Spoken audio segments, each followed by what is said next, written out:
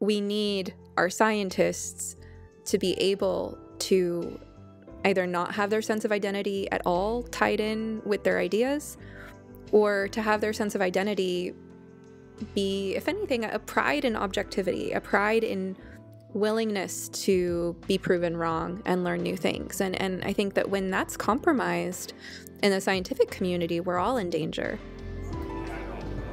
You must be some kind of therapist. I am some kind of therapist, and I'm about to take you on a journey through the inner wilderness. I've invited brilliant guests from all walks of life to join me as we investigate, illuminate, and inspire transformation in ourselves, intimate relationships, and the social ecosystems we are constellated in. What you are about to hear may surprise you, so hang on to your earbuds for a hefty dose of sanity in a chaotic world. I am Stephanie Wynn, a licensed marriage and family therapist, branching out and building bridges between psychology and everything else under the sun. It's my honor to have you along for the ride. Let's get started. I'm so excited to have Colin Wright as my guest today. He is a jack of many trades, an evolutionary biologist and writer. He recently wrapped up being an editor at Quillette and is now focusing full-time on writing for the Foundation Against Intolerance and Racism. Is that right, Colin? Yep, that's correct. I'm their senior editor, so I manage their newsletter and their Substack and almost all the visual writing content that comes out of that. So yeah, that's what I'm currently doing. Okay, so your background is in evolutionary biology, and I heard that you specialized in the social behavior of insects and spiders, which is fascinating because I rarely think of those as being social creatures. And you've shared that from studying social behavior, you see some links between what you've learned in biology and the interests that you've been focused on more recently, which have to do with human social issues. Yeah, I said the reason I went into studying social behavior, I wasn't initially just interested in ants, bees, and wasps and all that stuff, or even spiders. But it's sort of an area where you can test certain scientific questions that you can't ethically test in humans. So I studied animal personalities, and then especially group level personalities. So how no two individual behaves the same way consistently over time. That's the same as the groups too, and you can actually modify like the behavioral composition of individuals within groups, and you can look at how that manifests at the group level for certain types of organizing of different tasks.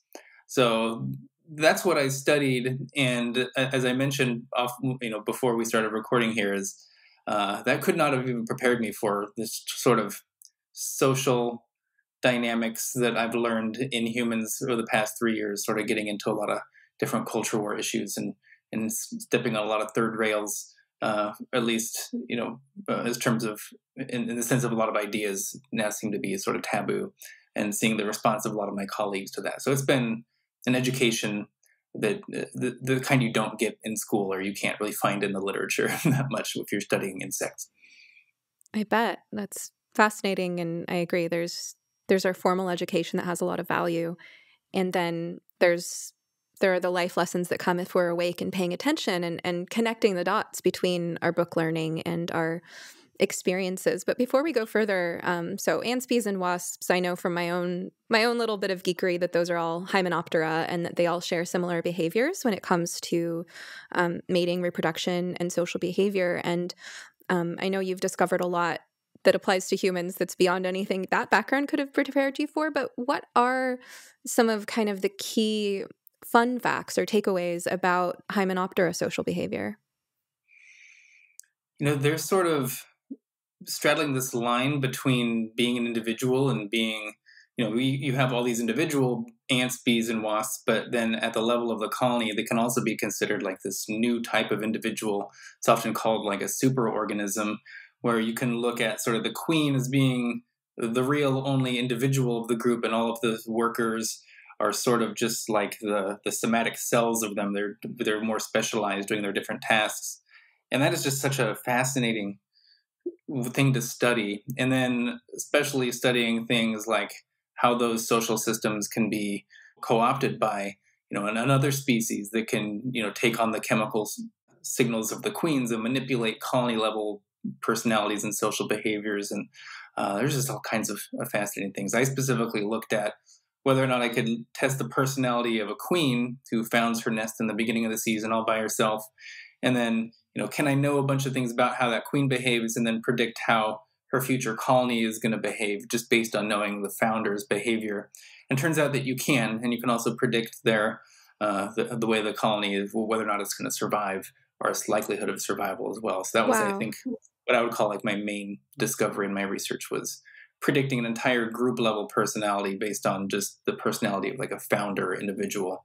So I think that's just fascinating stuff. I know humans subject all kinds of animals to anthropomorphism, and oftentimes we read personality as more of a projection of ourselves on animals. But here we take an animal that's not at all cute or warm or fuzzy, that doesn't have a limbic system, something as small as an insect, and you as a biologist can tell us that they actually do have a personality. How much variation in personality or behavior is there from one queen to a next? There's so much. I mean, you wouldn't even know. A lot of people used to look at animals and they would see differences in their behavior, but they thought this was all sort of, I guess, evolutionary noise, that there was maybe some optimal way for an individual to behave that stood true, for every individual.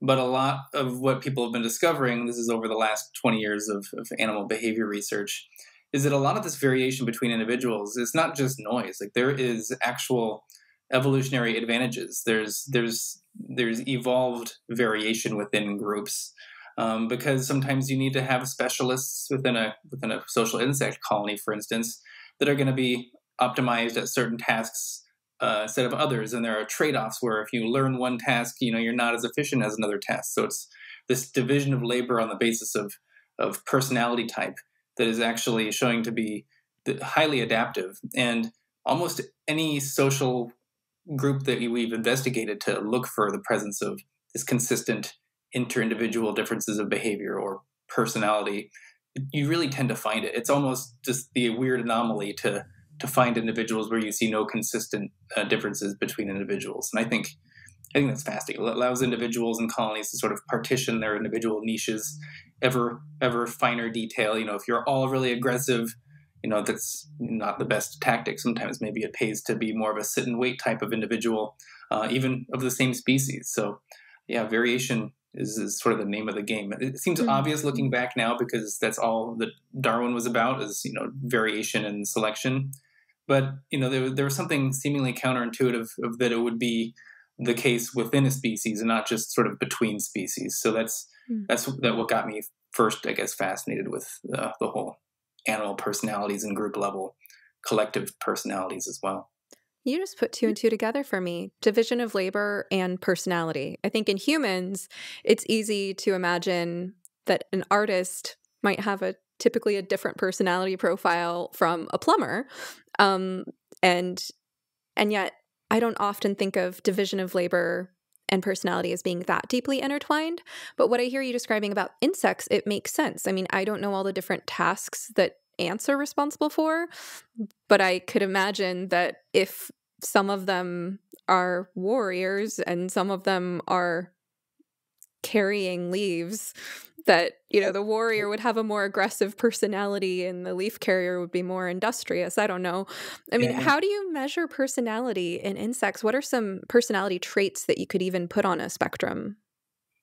Yeah, so it's a lot harder in animals because, unlike people, you can't just give them a survey or a multiple choice test or some online thing where they, you can ask them questions about, do you like social interactions? Do you feel exhausted when you're in social environments? You basically have to just observe what they're doing in contexts that we can, generally assume that are consistently ones in which they might be fearful or ones that they're interacting socially in.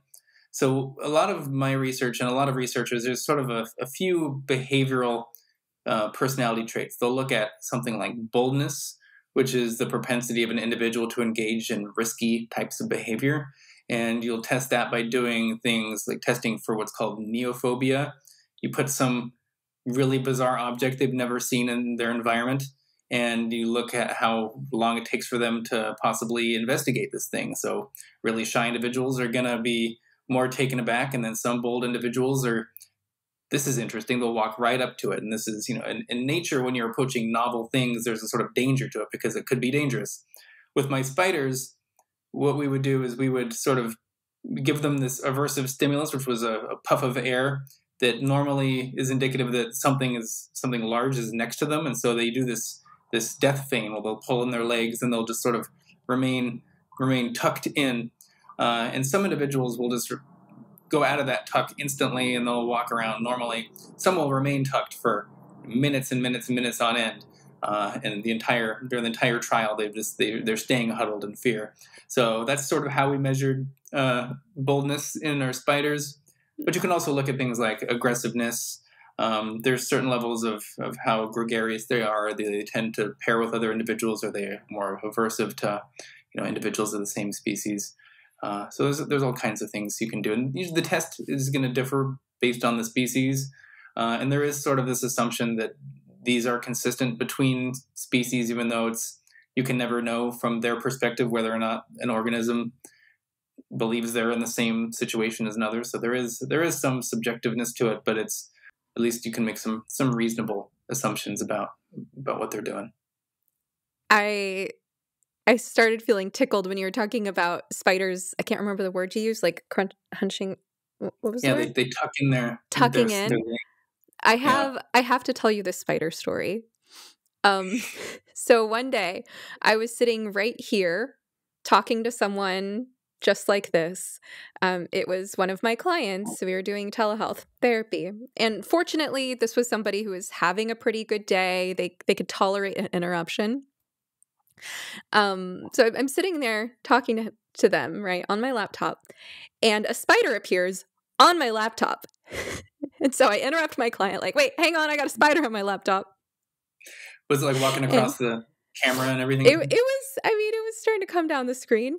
So I needed to resolve this spider situation, right? So I get up to go get the vacuum or something, and when I come back, the spider has crawled down the side of my laptop and into my 1/8-inch audio jack.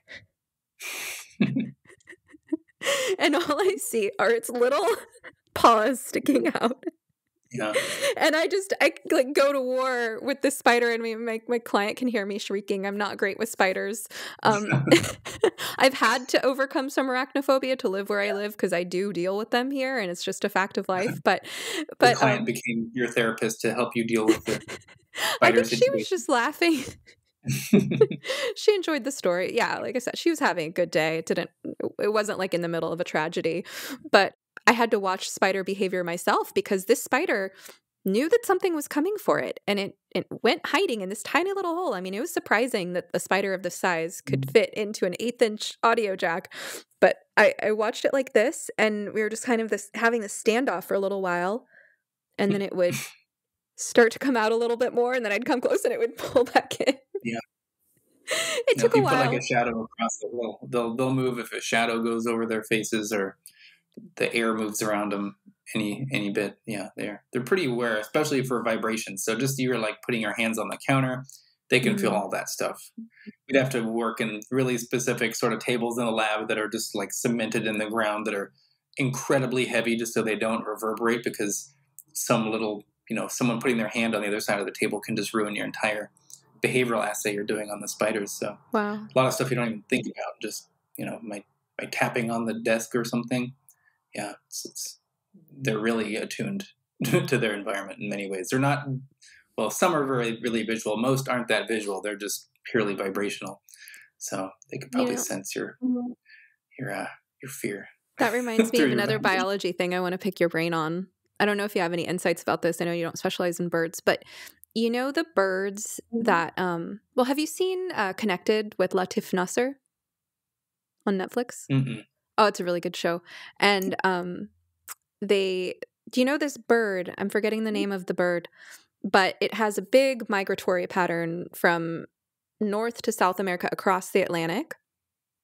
And they found that what time of year the bird migrated, sometime in like early summer, that the variation in the time that it migrated and the length of the nesting season correlated with the intensity of the hurricane season in the Atlantic later that same year, and that the bird behavior was a better predictor of how the hurricane season was going to be than meteorologists. Do you know that That's story? fascinating. I haven't heard that. That's intense. Yeah, that's insane. I was just wondering, I mean, when you talk about how spiders are sensitive to vibration, of course that makes sense. When you're that little, you have to have a way of sensing the movements of things around you that could get you. And it made me wonder with this tiny little bird, if a bird might have sensitivities in its body to things like atmospheric pressure or humidity or other things that would tune it into those conditions months in advance. Do you have any thoughts on that? Yeah, for sure. I think a lot of them do respond to changes in air pressure. Also, birds. A lot of the migratory ones, they have they're experts in sensing Earth's magnetism. They can tell, just Wow. if it shifts at all, and they use this for like a lot of their flight patterns and how they go from, when they're migrating. That's how they kind of know they've arrived somewhere. And this is the same for turtles as well, and how they navigate from, to some beach that they were born in that they've never seen in their life. They're coming back to some place they left when they were just little turtles. And something in their brain sort of solidifies where they were born, and they can somehow match these patterns up of the Earth's magnetism to be able to go to the exact same beach that they went to. That's could be 1,000 miles away. It's really intense how a lot of animals can perceive just these forces that we can't even detect That whatsoever. reminds me of an insect, the monarch butterflies, their migratory pattern, that it's across generations. So I can't remember which direction it's going in, because one direction that one generation covers the whole migratory path, and then the other direction, I think there's maybe 4 different stops in 4 different generations or something like that. Yeah, that's crazy. Yeah, they fly quite a ways too. You would never even know. They seem to just sort of be fluttering about, but they're like actually narrowing in on some very specific location in Mexico where they're going to Yeah. reproduce. Do you Yeah. know what's the explanation for how butterflies across generations can remember the locations? I'm not sure specifically with butterflies how they do it. I would imagine similar to birds, probably some sort of Earth magnetism detection they can have. But I'm not exactly totally sure with the butterflies. But yeah, it's nothing ever ceases to amaze me with social behavior and what individuals can also do. Yeah, so speaking of, to bring it back to where you were going with that, how did you go from studying social behavior in insects to spending most of your time writing about human social issues? I still ask myself that very, very constantly, because I never would have guessed that this is what I'd be writing about if you asked me maybe 4 years ago before I started doing it. A lot of it was, so I guess we have to back up a little bit. I used to be very active in the new atheist community back in the day, and I had a blog where I would debunk pseudoscience. That was kind of what I did. And a lot of the pseudoscience at the time, I was really interested in evolutionary biology. So a lot of the pseudoscience I tried to debunk was sort of a lot of creation myths and intelligent design type arguments, saying that evolution can't be naturalistic. It has to have some creator that's helping it over these evolutionary hurdles. So I got really involved in not just the atheist community, but sort of evolutionary biology and this whole debunking sphere. I was and still am a big fan of Michael Shermer, just like the very sort of the skeptic community, if you will. And that's what I was doing before I went to grad school for evolutionary biology. And then when I was in grad school, I kind of packed up my blog just because I didn't have any time to write about anything else and read about anything else besides the social behavior of spiders and insects. And so that's what I sort of did for the entire 5 years I was in grad school, up until maybe the last 2 years of it, where I started seeing friends on Facebook and other social media. And these are also some of my colleagues that would post really bizarre articles on Facebook. Things like, why there's 5 sexes, or, the 6 sexes. And I just thought this was fascinating. I was like, certainly they're talking about like gender expression or something like that, some sort of cultural anthropological thing, because some of my friends were cultural anthropologists. I thought that's what they must have meant.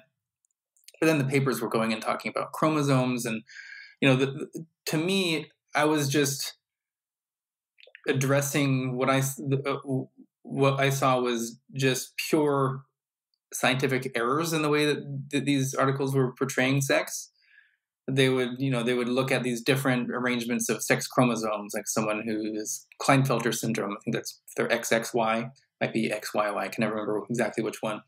But they would look at these different variations of sex chromosomes, and they would try to say that each one of those is its own unique sex, apart from male and female.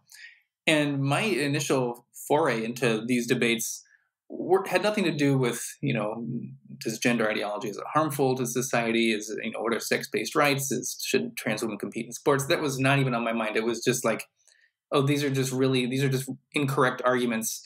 And I'm just going to apply my, debunking thing to these, like, oh, there's just a miscommunication here. But then when I would respond in the way I always did, which was always very cordial, always just, I think there's a misinterpretation here. It was never just like, you're wrong, here's why.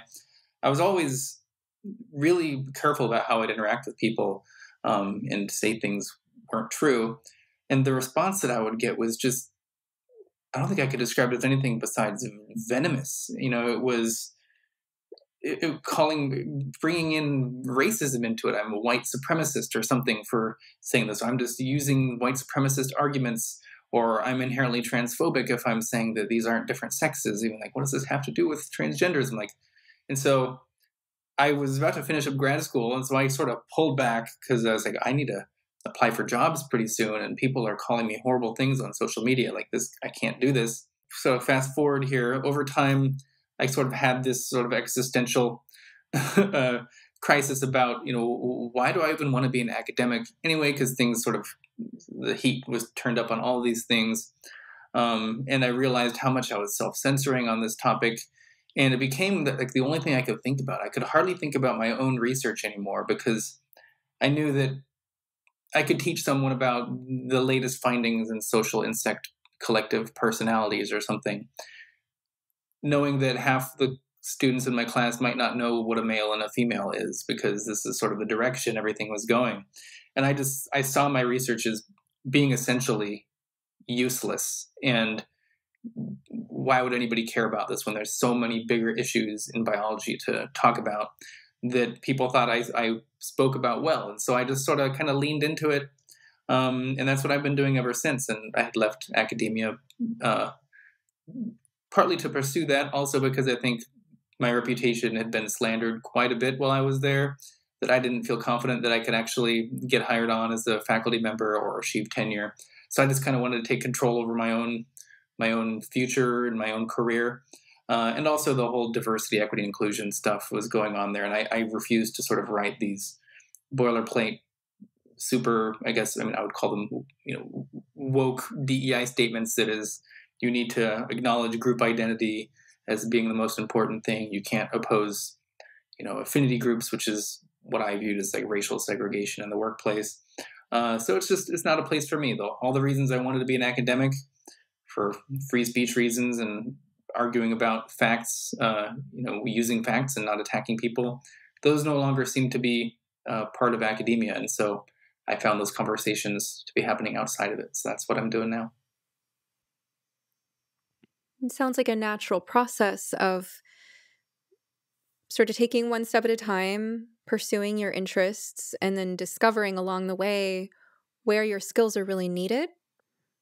And also, it's kind of like you're building something and you have a plan for how to build it, but then you encounter an unexpected obstacle and, okay, we have to solve that problem before we can keep building this thing. And in your field, you could focus on the micro level zoomed in to just teaching biology. But when you see that there's this bigger picture issue where there's a social problem that's undermining your field to potentially make your teachings irrelevant, then, well, we're going to have to stop and deal with that. And there is some connection. I think it's interesting that you were talking about group identity now, and you're also talking about group identity when you were talking about insects. So I'm wondering what it was like for you as someone who had studied group identity and group behavior to then be kind of subject to this imposition on what your role as an academic should be as defined by an institution. Yeah, because I kind of felt like an ant that had some weird scent, and everyone in academia is just like, is this one of us, or is this some other colony member all of a sudden? It was a really bizarre experience because I had to experience nothing but sort of a support by people who were other evolutionary biologists. When I would make arguments against creationism or intelligent design, it was, I was never viewed as being very strident when I did that, and I had nothing but institutional support. Nothing I did I would ever dream of that I would have ever thought would hurt me, academically or anything like that. But that has largely to do with sort of I use this phrase often, but the power dynamics that are involved there, with the fact that within academia you have so many people that are, selected from a certain side of the political spectrum, and the people that I was arguing with were mainly conservative Christians, evangelicals who were having these certain ideas about evolution. And so there was just there were no conservative Christians in the university, or at least not to any large degree where I would sort of feel like I was alienated or anything like that. But when I started criticizing certain ideas that were coming out of the universities that a lot of my colleagues believed, it became a problem. I no longer had their support. I just sort of became immediately this enemy because they had made this identity around these ideas. And to me, I've always tried to separate ideas from my identity. The word identity is a weird term to me, but I could never think about identifying with conclusions that I come to. Everything's up for debate. All these different ideas. So I saw myself as attacking ideas, and they saw these attacks on ideas as attacking who they were as people.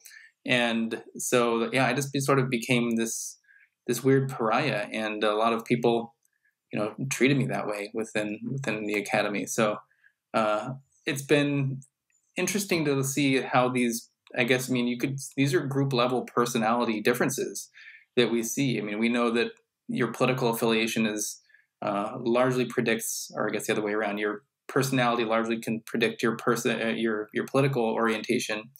And I just think it would be fascinating to look at a collective personality type analysis of conservatives and progressives, or whatever you want to call these two groups, and just how they operate at the group level.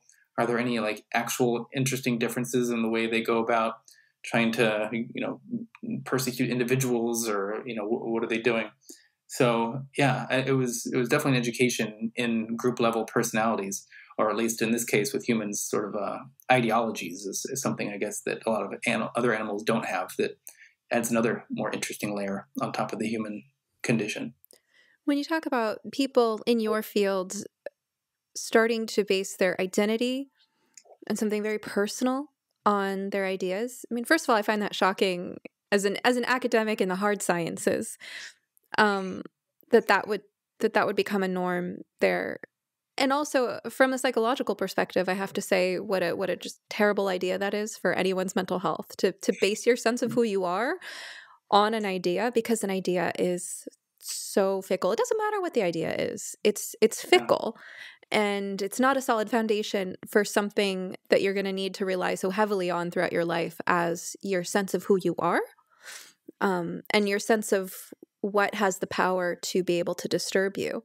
And if anything, as a scientist, to whatever extent you do base your personality or your sense of self on your profession of being a scientist, part of being a scientist is being dispassionate, is trying to have an objective enough view that you can set aside personal beliefs, set aside hopes or the results you would ideally like to see from your research, that you can set all of that aside enough to look at the data dispassionately.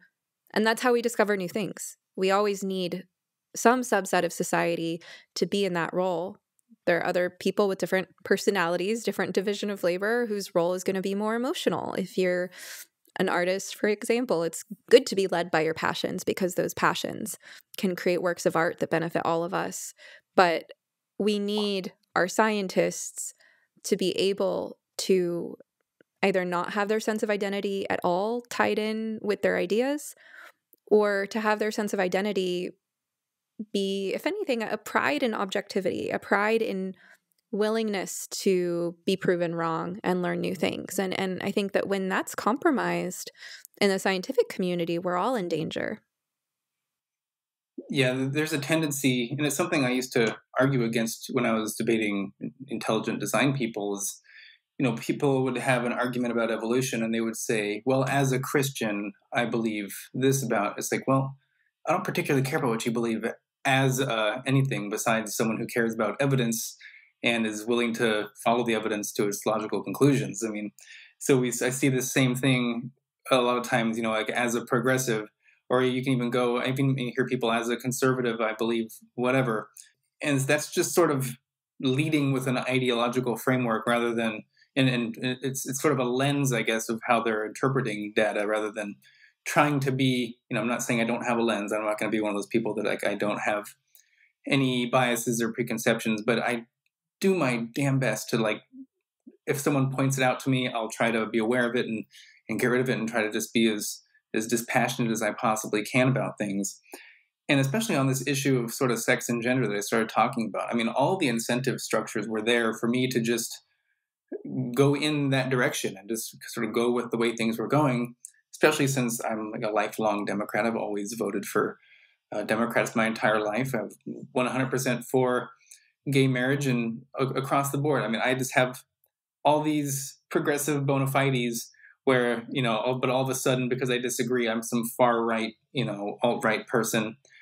But that's just not who I was. Like, all the incentives were there for me just to sort of go along with this ideology, because that would have sure made my life a whole lot easier as a scientist.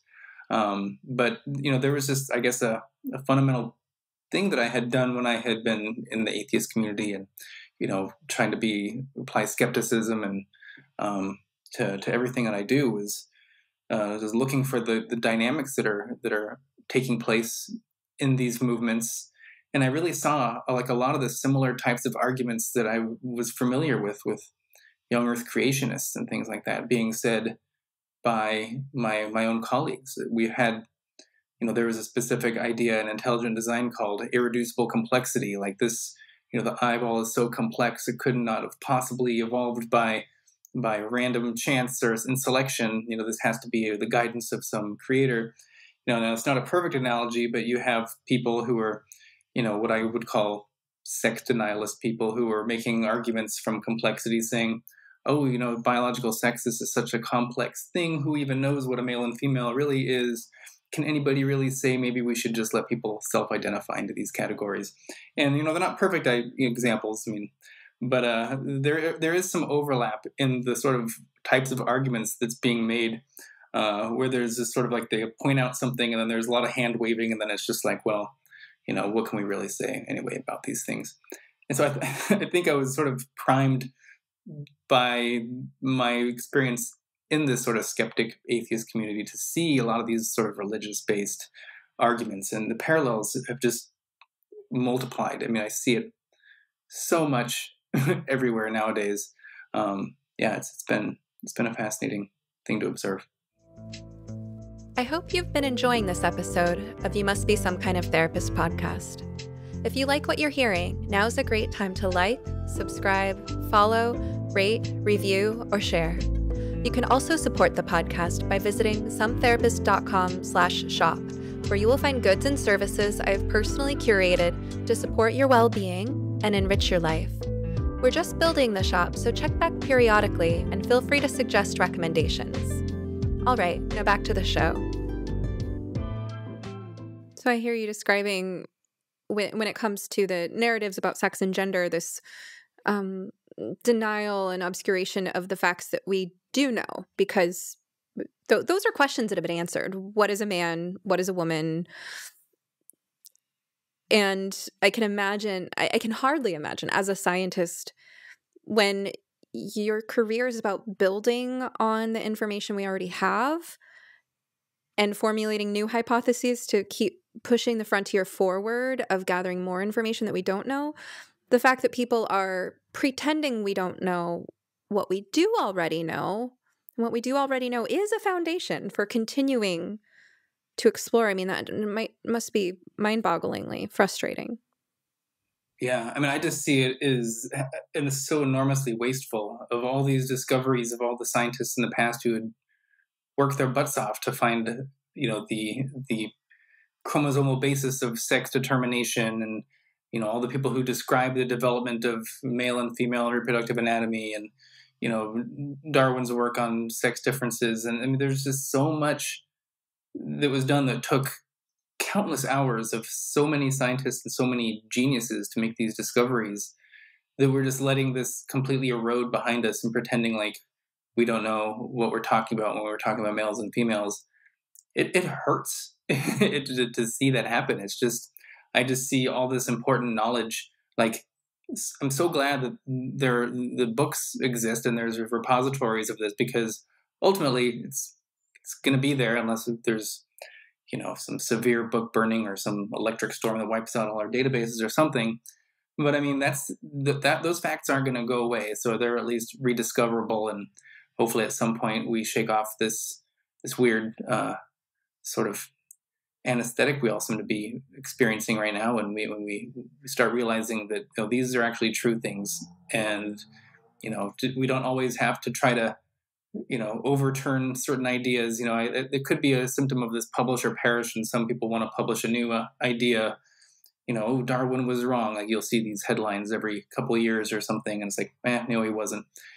And then you just sort of have this sort of publication mill where you need to start saying new things, and the latest thing is, sex is a spectrum, sex isn't binary, and they're just making these really novice level arguments that really shouldn't get any attention in the academy, except maybe of ridicule. But they've sort of taken a lot of positions of power in the academy where these statements can just go by and no one even raises an eyebrow, or they don't raise eyebrows because they're afraid of the social repercussions of doing so. So again, you're analyzing the social forces at play in what could be going on, why science is being undermined, and one of those being the publish or perish, like you say, in academia, that you have to stay fresh, you have to generate new content, and somehow this is the latest source of new ways of twisting things around. I don't know. I here's where I want to go with this next, though. I mean, I have the pleasure of getting to interview an actual biologist on my podcast. So I will ask you, as a biologist, as a scientist, what is sex? And is it a binary or a spectrum? Yeah. So if we're talking about humans, I guess we can zoom back if we want to talk about it on a few different levels. You can say, what is sex is sort of a conceptual way, not the act itself, but what are the sexes? What is sexual reproduction? And this is basically the combining of genetic material from two different individuals to create a new, unique individual. Now, there's all kinds of evolutionary reasons for this. You're creating a new, unique individual that has its own, that has genes from its both its parents, so it's completely unique. So if there were, some disease that's going to go through a population, you have individuals that are unique enough where they're not, some individuals are going to be spared. Rather, if you had like an asexual organism, they're all essentially clones. And so those lineages tend to die out because they get wiped out by pathogens or parasites and things like that. So fundamentally, it's just the combining of genetic material to create a new, unique organism for next generation. Let me pause you there, because, sorry, just to clarify, just to break it down real simple. So all organisms make new life, and there's asexual reproduction and there's sexual reproduction, right? And so asexual reproduction, they're basically making more of the exact same genetic material, whereas with sexual reproduction, it's, like you said, genetic material from two different organisms. Yeah. Okay. Yeah, and exactly. how long has sexual reproduction been around?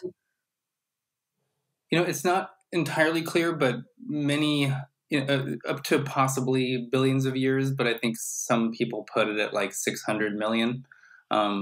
It's kind of hard to determine exactly when that happened, but a very, very, very long time. This is much longer than humans have existed on the planet, much longer than a lot of these things started way back, when a lot of body plans were just sort of getting evolving into existence. So yeah, it's been around a long time, back when there was mainly just algae on the planet. So you have this.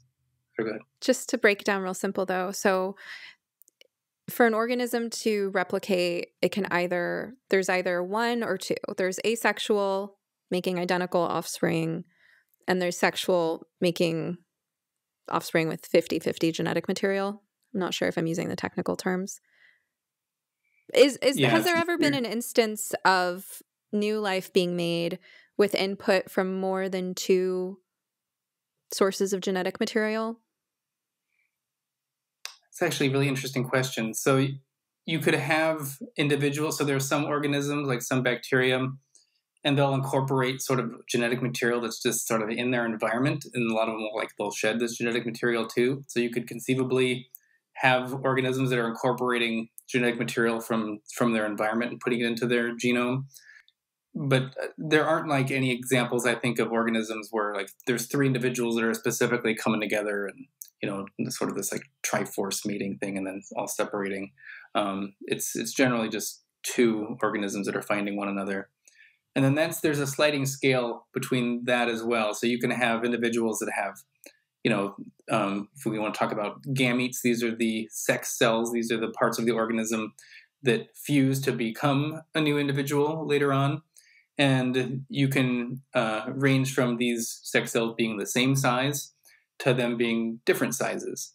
And when you have a system where there's different sized sex cells, this is where we have the existence of males and females. Like a male, sort of in a zoomed out capacity perspective, a male is the individual that is contributing the small gamete, the small sex cell, to this process of sexual reproduction.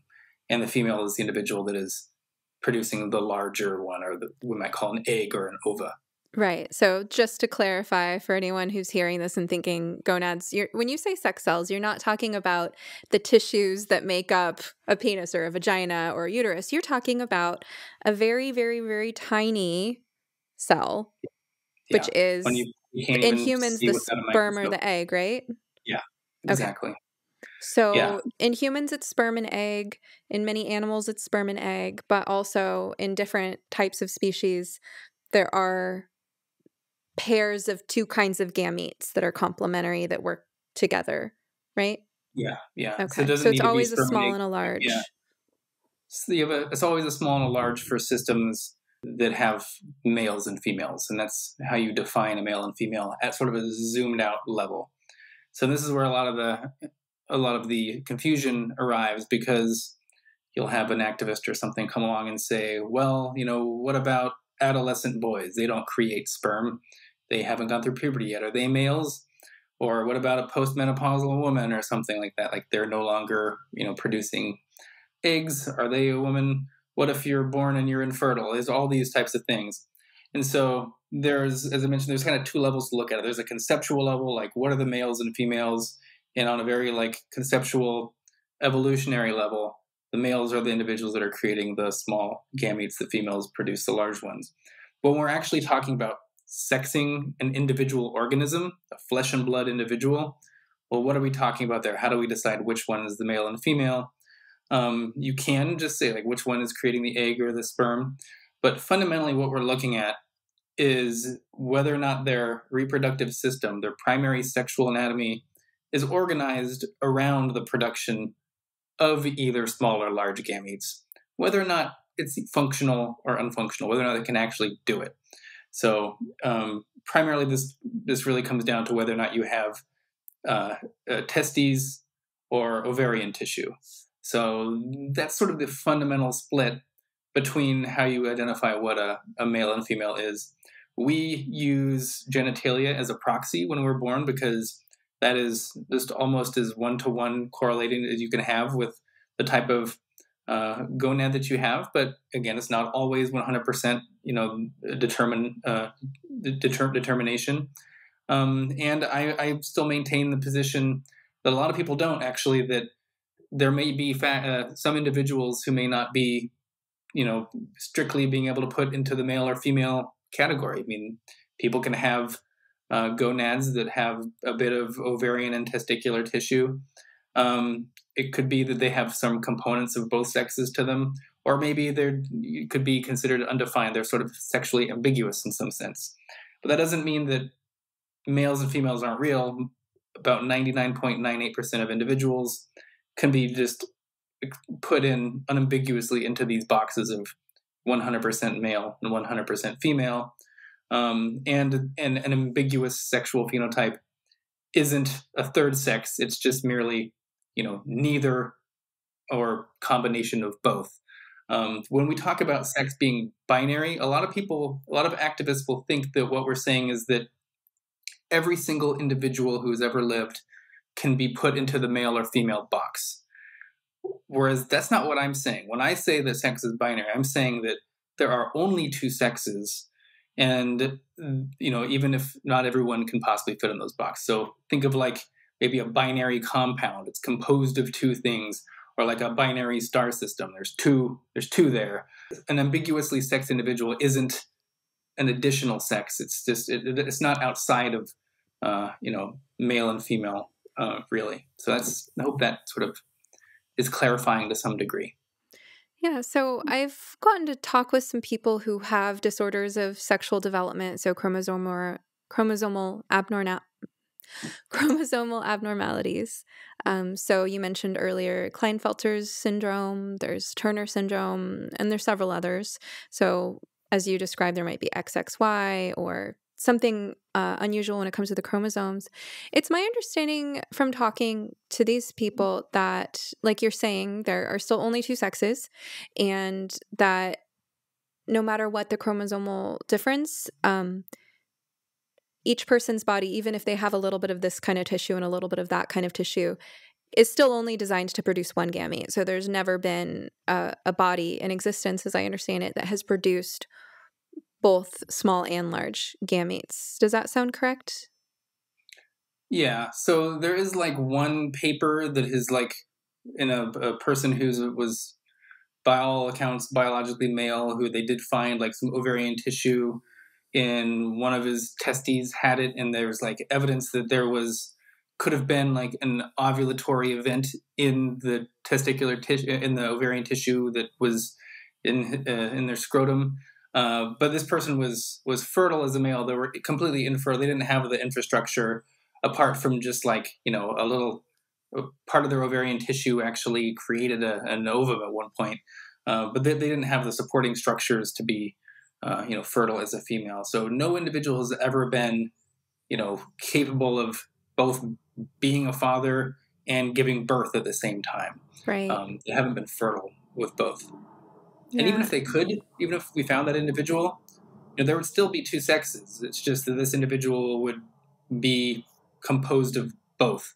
They wouldn't be some third sex. A hermaphrodite isn't something other than male or female. It's both male and female. So there's still like that binary of there's two components, whereas in some organisms they can find themselves, resting inside a single organism, whereas mostly they're not.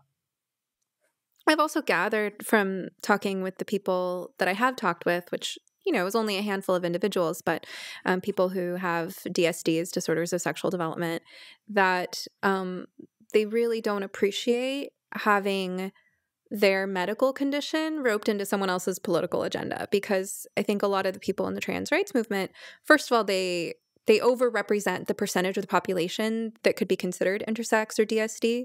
And then they kind of use that, like you're saying, as proof that their ideology is correct, that there are more than two sexes. And or that sex is a spectrum. Yeah, and what I've heard from the people I've talked with is, hey, we have a disorder that's difficult to manage. It's painful, it's expensive, it's disabling in some ways, and sex is still a binary. We don't appreciate you using our medical condition in service of promoting your ideas.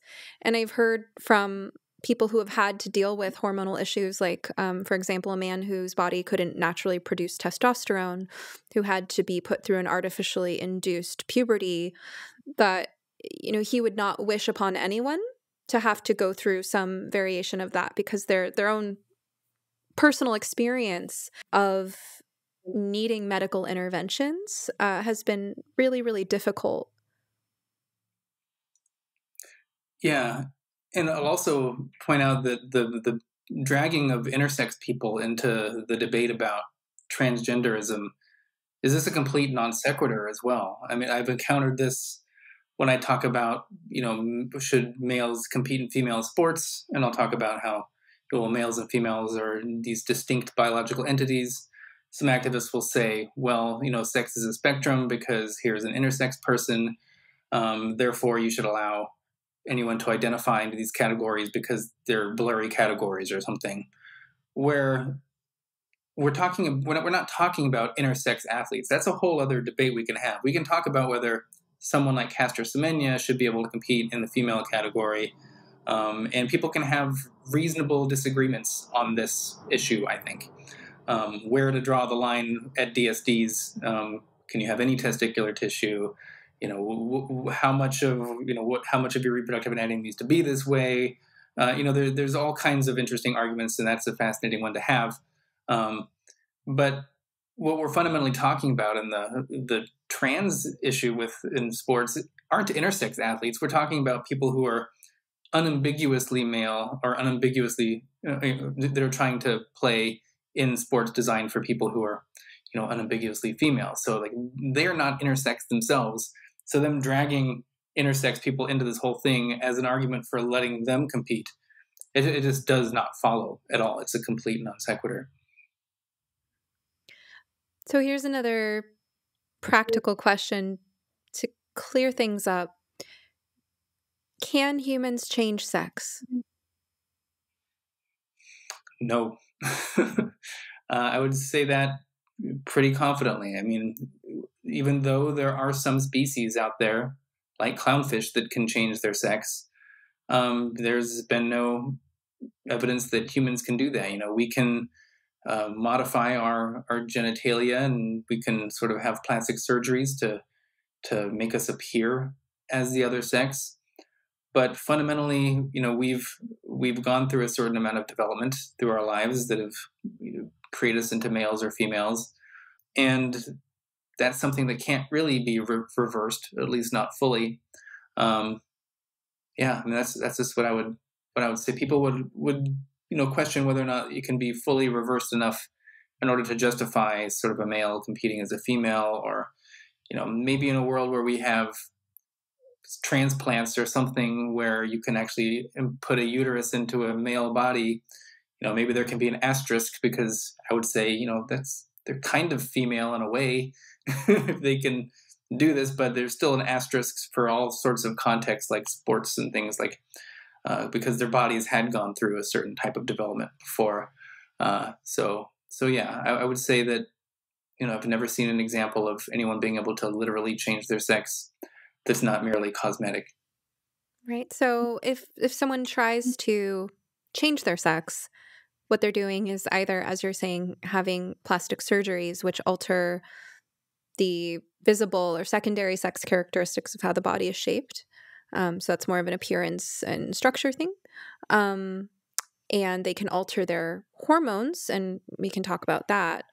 But neither of those interventions affects either what type of gametes your body is designed around producing, as you were saying, whether it functionally does that or not, and your chromosomes, which, as you were saying, for 99.98% of people who don't have DSDs are going to be either XX or XY, right? Yeah, I think a lot of this debate about how much of your body can you modify in order to be considered the opposite sex, there's a confusion between primary sexual anatomy, which is going to be your gonads, whether or not you have ovarian or testicular tissue, and your secondary sex characteristics, which are things like facial hair that you grow when you go through puberty, development of breasts, your overall body shape, your widening of the hips, and the way fat is distributed over your body. how big your hands are, if you have upper body strength gets developed when you go through male puberty. These are all sort of things that we maybe every day associate with being male and female. But at a really fundamental level, these have absolutely nothing to do with your sex per se. These are consequences of your sex. These aren't defining of your sex. I've made an analogy before. We can talk about two different groups of people, bikers or cyclists, okay? If you're a biker, you ride a motorcycle, okay? That is like the fundamental thing that makes you a biker.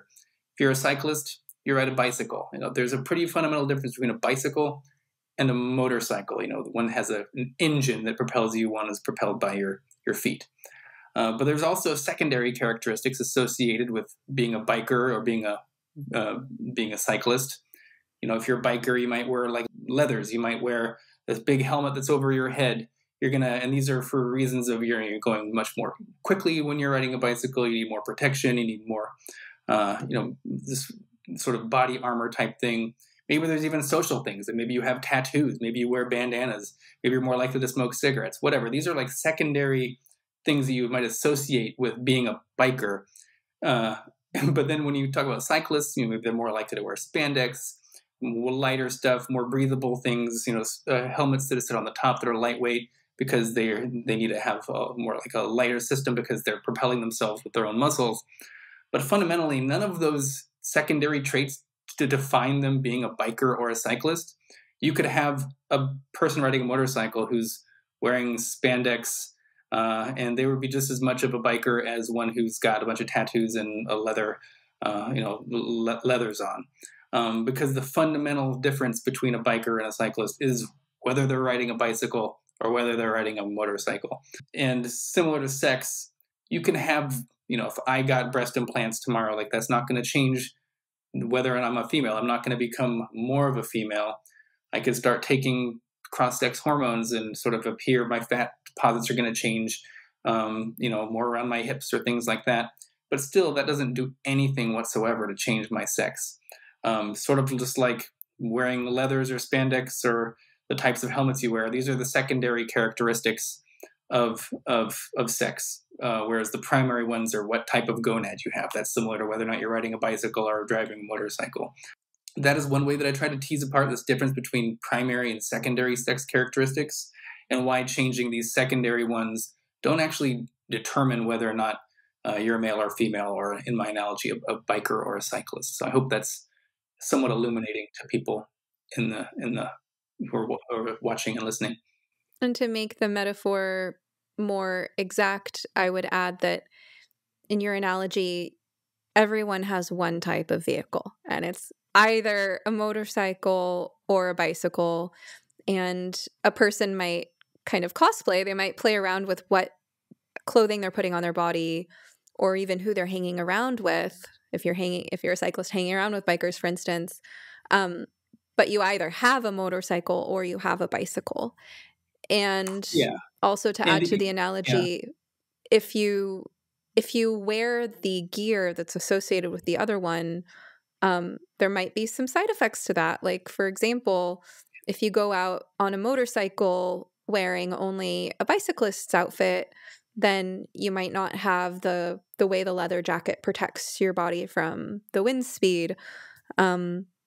Or there could be social consequences. You'd probably be ridiculed if you show up to a biker gang and you're wearing spandex clothing. And there's all these analogies you can use for the sex differences too. Like if you're presenting as a very feminine appearing male, like you might receive social abuse for doing that. If you're a very masculine female, you're presenting very wearing masculine clothes, or you might be experience harassment for those reasons. But that doesn't mean that you're more male or less female or something. And also, even if you had a sort of a bicycle that had an engine on it where you have both pedals and that, it still wouldn't mean that there's no such thing as bicycles and motorcycles. Like they still exist. They're still real things that are definite, these like clear differences between those. Just because you might have something with an engine and pedals doesn't really neglect the fact that there are still there's real differences between these two categories. So, getting practical for a moment, why does this conversation matter? Why does sex matter? Why does it matter that sex is a binary and that we should know that and talk about it as such? Is there any harm in people having their whatever beliefs they might want to have, even if it's not what science would say? So I think there's definitely contexts where sex doesn't matter, or at least it shouldn't matter. If we're going to decide whether somebody should get a raise or someone should get a job, that certainly shouldn't matter. I would hope that we shouldn't be, asking people what their sex is before we decide whether to give them a raise or anything like that. Um, so there's plenty of contexts where this type of discrimination would just be completely morally wrong. When I was recently, I attended like the Leah Thomas event at Georgia Tech, and some of the counter protesters were holding up a sign that said, no discrimination ever is okay, or something along those lines. And I just think there's a fundamental mistake there, because discrimination is just our ability to discern between two different things. I can discriminate between certain colors or something like that. And it's not discrimination per se that makes something immoral. It really is all about the context. Like, most people would agree that I shouldn't be able to compete in sports against children, but to prevent me from doing that would require age discrimination. I'm a grown man. I have no place playing with them, and most people would think it's morally good to keep me from playing in my children's little league team or something like that. But that's still discrimination, but it's one that we all agree is towards a more justifiable goal. And I think there are certain contexts where sex does matter. Most contexts probably it doesn't or shouldn't matter. But when we're talking about sports, for instance, it's usually a pretty clear one because of the sex differences in athletic performance between males and females that specifically due to the fact that males go through male puberty and that testosterone has this effect on, a system-wide effect on our bodies that make us bigger, faster, stronger. And there's even sex differences before puberty as well that are there. So it's not purely the result of going through male puberty, but there's other genetic factors as well. So so sports are a big one. There's also the fact of differences in male aggression, instances of rape or things like that, wanting to have, women have their own spaces like bathrooms or, their own rape shelters or things like that where they can go to, right to be in their own prisons where they don't have to worry about, male violence that a lot of women have to worry about, unfortunately. So there's all kinds of contexts. Some are more clear-cut, like sports and prisons, I think. Some are less so, like, people would disagree. I think bathrooms is one of those issues where I think they should be sex segregated, but it's maybe less important than sports and prisons, for example. And yeah, there's a lot of social factors that I think that go into where you can say that females should be able to have the right to have their own spaces that are free of male bodies for whatever reason, and that identity doesn't really do anything to change your biology, and it's not the factor that really matters in deciding who has access to certain spaces. Because if you base things on identity, there's basically that just means there's no rules because anyone can just identify from one thing moment to moment. It's essentially just having no protected space whatsoever once you just open it up to people's subjective experience of what they think manhood and womanhood is. Mm-hmm. So that's my spiel. Mm-hmm. And can you tell us a little bit about the impact of taking cross-sex hormones, so the impact of testosterone on the female body and vice versa? Yeah, I can't describe it from well, I guess I did go through male puberty, but I can't really compare first person to how it felt, to go through female puberty. But what's interesting to read is the accounts of people who are males who start taking cross-sex hormones and females who start taking male cross-sex hormones. At least in the accounts that I've read, there's at least on a personality and the way that they feel. A lot of trans men who are beginning to take testosterone, they really describe what it feels like to be sort of a teenage boy going through it. They talk about they have higher levels of aggression. They get incredibly horny. That's a constant thing that tends to come out.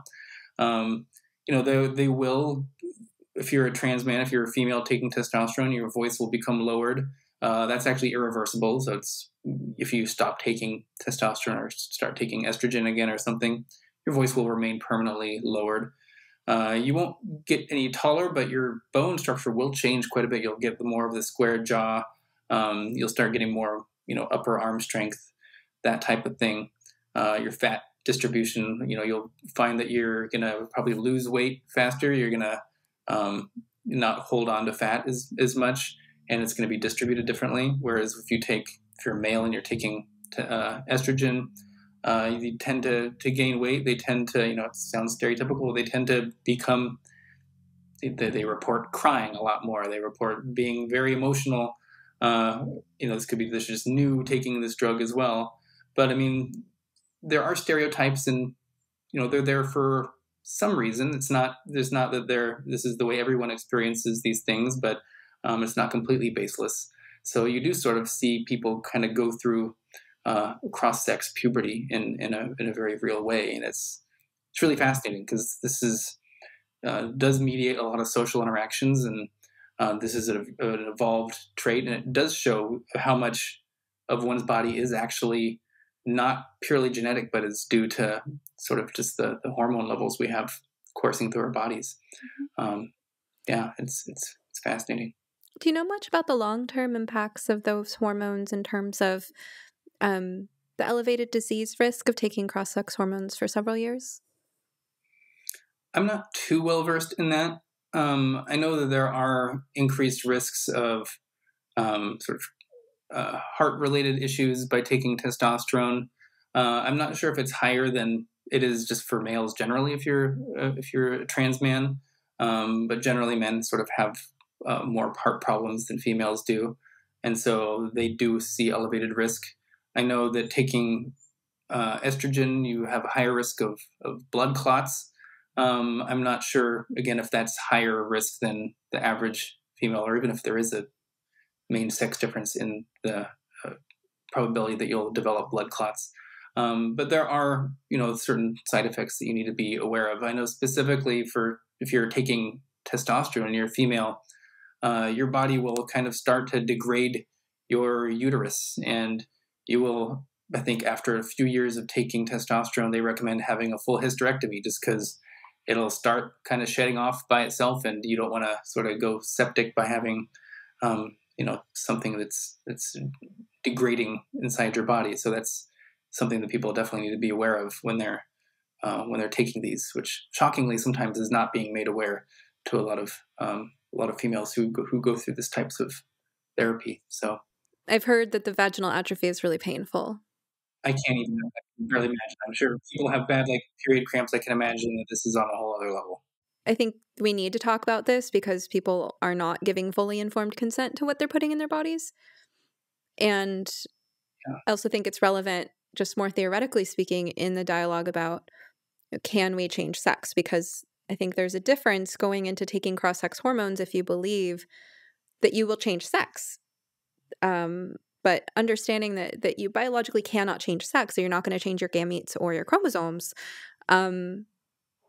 we still need to think of it, no matter what your ideology, as what is the impact of testosterone on the female body and what is the impact of estrogen on the male body when the doses of these hormones that people are putting into their bodies is something that is unprecedented in evolutionary history, as I understand it, until now. Yeah, it's actually an interesting point you brought up too, is the ideological component that we see now with the people who are taking these cross-sex hormones, because they're quite literally being told that they can change their sex, that, the sex is merely their secondary sex traits, and if they just change enough of them, well then, statistically there will be male or they'll be female or whatever. Whereas if you look at some of the older generations of people who call themselves sort of transsexuals rather than the whole new transgender label, people like Buck Angel, for instance, there's no ideology involved with them. If anything, they're more intuitively aware of their own biology and what they went through than any of the people who are going through this right now. Because Buck knows that they're biologically female. They'll have no problem saying that out loud. And they've merely taken testosterone because they just feel more comfortable, living, as a man socially, being perceived that way, even if they know that that's not literally what they are. That is sort of a fundamental difference, because you see a lot of the newer generation, the people who are sort of coming to this transgenderism that's kind of rooted in this ideology of queer theory, but they're being told lies about what they can do with their bodies, and even that if they don't do anything with their bodies, if they merely identify some way, that makes them what they want to be. And so a lot of what I'm trying to do is really just address this this issue and show that gender ideology is an ideology. This is not merely akin to sort of maybe the gay rights movement, where all that was asked of people was to expand their notion of what it means to love somebody, and I know that you accept the fact that you can fall in love with someone of the same sex, and that this is just as meaningful as opposite sex attraction. And it was there was no ideology involved there. It was just letting other people enter into this thing that we already sort of have for other people. And I think this is going to be a big limitation of the current gender movement, because a lot of people are becoming more and more aware that they're being asked to, agree and to go along with an ideology that is really just, it's at odds with reality in a very fundamental way. And so a lot of people are starting to say no. And so it's very promising. And there is such a big misconception there. I'm glad you brought it up, right? The misconception being that what's happening right now with the trans rights movement is just kind of another iteration of the gay rights movement. And that if you were in support of gay rights, gay marriage in the past, then the next thing to do is be in support of trans rights. And it is very different for a couple of reasons. One of the most important reasons, practically speaking, being what you and I just discussed, about the fact that since you cannot change sex, any of these hormonal or medical interventions are fundamentally testosterone in a female body or estrogen in a male body, or the removing of healthy tissues. And so one big difference that I see in that it is vastly preferable from a health perspective to be comfortable with your birth sex and not feel the need to alter it. Whereas from a health perspective, there's no reason why it's a disadvantage to be gay. There's no disadvantage to being gay unless you're dealing with homophobia, and that's more of a social issue. So that's a distinction I like to make. And the same with all the stuff about, conversion therapy bills, including gender identity in these things, or schools making policies where they're not being required to tell parents if their kid is using a completely different opposite sex name or using new pronouns. These are all being modeled after the very successful and I think just gay rights movement. Like, I don't think there is really a reason, if your son or daughter is, hanging out and expressing, the attraction to the same sex, like there's nothing wrong with that. There's no harm. And there's fundamentally nothing wrong with someone identifying as the opposite sex. But it is a medical condition. This is gender dysphoria, and this often leads to irreversible hormone therapies and even surgeries. And so this is something I think that's fundamentally different than whether or not your kid is just expressing the same sex attraction. This is a very serious medical condition that needs to be, I think, known by parents. So there's a lot of differences, and I think they've gotten as far as they have now by riding on sort of the coattails and the cultural momentum that the gay rights movement had. But people are becoming more and more aware that there is a fundamental difference here, and that it's not really tenable. This is what I observed when I was at the Leah Thomas competition. It's how many people left that event giving us thumbs ups, and were, they know the difference between a male and a female, and they know that they're being asked to agree with something that's just fundamentally not true. Mm-hmm. Yeah, and so one take home there is that gender dysphoria is a medical condition that does not require the medical interventions that we're currently seeing, which are dangerous and come with a lot of complications. Gender dysphoria can be treated as a mental health condition, and that is vastly preferable from a medical standpoint, to not have to put your body through those interventions and their consequences. And this is why we need to reverse the redefinition of conversion therapy to allow therapists to question gender identity and treat it as a psychological and social phenomenon rather than as something that requires hormones and surgeries. So thank you for helping me lay all of that out so clearly. I wish that we'd gotten around to talking about your work at the Foundation Against Intolerance and Racism. I was really curious to hear about that. Maybe you can come back some other time and tell us about it. I'm happy to come back whenever you want me to. This was awesome. Thank you so much, Colin. It's been great talking with you. All right, until next time. I hope you enjoyed this episode of You Must Be Some Kind of Therapist podcast with Stephanie Wynn, LMFT. This podcast is produced by Eric and Amber Beels at Different Mix.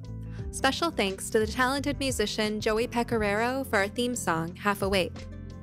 At sometherapist.com, you can find more information on any topic, guest, resource, product, or service you've heard of here today. You can also follow me on Twitter or Instagram at sometherapist. If you would like to ask a question, suggest a topic, be a guest, or invite me to speak, you can email us at hello@sometherapist.com. You can also send us a voice memo with your question, and we just might play it. Of course, just because I'm some therapist doesn't mean I'm your therapist. This podcast is not a substitute for medical advice. If you need help, ask your doctor or browse your local therapists online. And whatever you do next, please take care of yourself. Eat well, sleep well, move your body, get outside, and tell someone you love them. You're worth it.